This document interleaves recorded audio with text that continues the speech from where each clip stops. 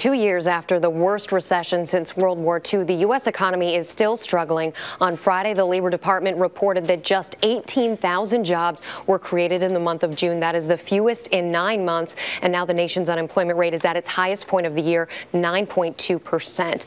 President Obama expressed frustration with the bleak employment picture. Today's job report confirms what most Americans already know. We still have a long way to go and a lot of work to do. Our economy as a whole just isn't producing nearly enough jobs for everybody who's looking. Here to break down these new numbers and what they mean is Deirdre Bolton of Bloomberg TV. Great to have you with us, Deirdre. Hi, Rebecca. So everyone's characterizing this as a terrible report, but the question is why? What made it such a bad month? There's 4 culprits, if you want to look at it in that number. So manufacturing grew, but at less than half the pace of what was expected. We also, in prior months, Rebecca, had begun to see some signs of life as far as business, professional services. So we're talking about accountants, we're talking about lawyers, engineers.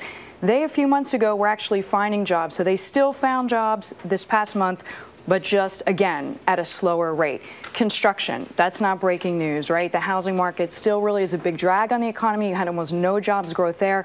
But government, this was really the weak spot. 8th straight month of declines.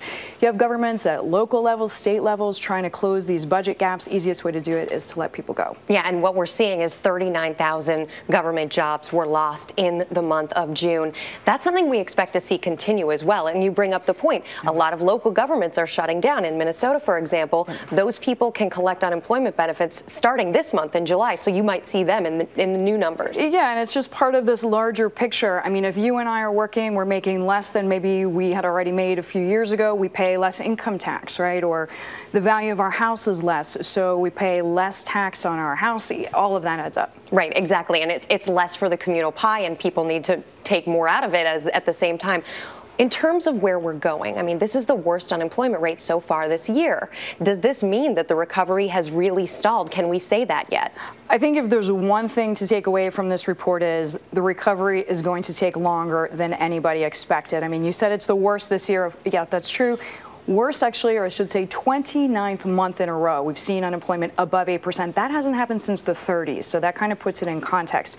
It's really bad. You heard the president just say, you just played that clip, it's going to take a long time. Billionaire investor Warren Buffett on our show actually yesterday on Bloomberg saying, look, I'm not looking for a second recovery, but I don't know how fast this recovery is going to take. And it's been taking a lot longer than lawmakers would like to see. Obviously, we had one round of stimulus already. And you heard the president talking yesterday, as you bring up, talking about what it's going to take down the road. What do you think Washington ultimately is going to do about all of this? Well, it's hard to say. This is an election year. We're coming into election season, we should say, for President Obama. And it seems like a lot of the powder that they were keeping dry, it's already been used, right? We've seen the Fed intervene twice with 2 big programs.